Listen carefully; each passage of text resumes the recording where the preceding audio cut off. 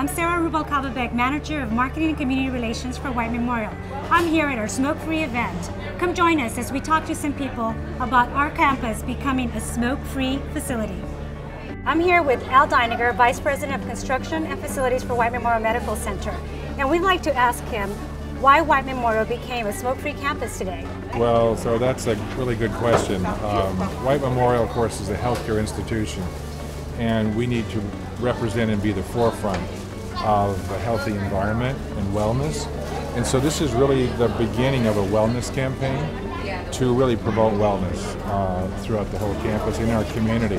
I believe we're the first hospital in the city of Los Angeles to have a smoke-free campus, and we like that reputation. So here we have Manny Espinosa. He makes great grilled food, but he quit smoking. How long has it been? Yeah, about 6 months ago. I used to go downstairs with a security officer, and he told me this thing is coming, and we start thinking about do something about it.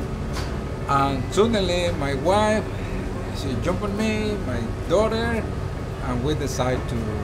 We so went your to whole see family? Yes. Oh, that's wonderful. So you have the support of his whole family, Yes, which is great.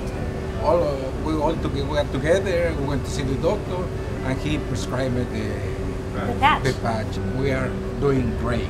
Well, congratulations. We hope to ma'am. have more employees to be inspired by your story. And I'm here with Susan Alfreds, our Director of Nutritional Services, who was also at one point a smoker, and we want to be inspired by her story. So tell us about how you quit smoking. My aunt was diagnosed with lung and brain cancer, and it was in 2003, and I went to New York to help her through her chemotherapy, and it inspired me to quit because it affected the family in many, many ways that you can imagine. So I've been smoke-free since December of 2003, and today we're celebrating with our Go Cold Turkey sandwich bar in the cafe. So Go Cold Turkey at our smoke-free campus. Thank you, Susan. I'm here with Jennifer Kwok, recruiter AHR, and she actually quit smoking how many years ago?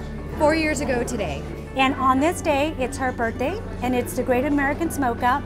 She didn't mean to happen that way, but it did. And how do you feel now? I feel great. I am so glad that I quit. It was such a good decision. By no means was it an easy process. It was probably the hardest thing I've ever had to do.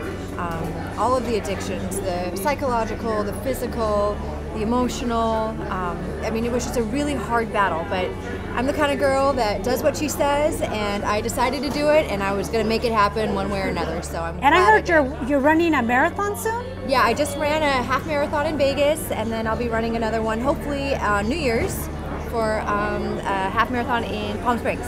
So great. I think running a marathon is a great thing you can do once you quit smoking. So congratulations. Thank you, Sarah. Thank you for respecting our smoke-free policy. We hope you will join us in supporting our efforts and having a healthier hospital environment.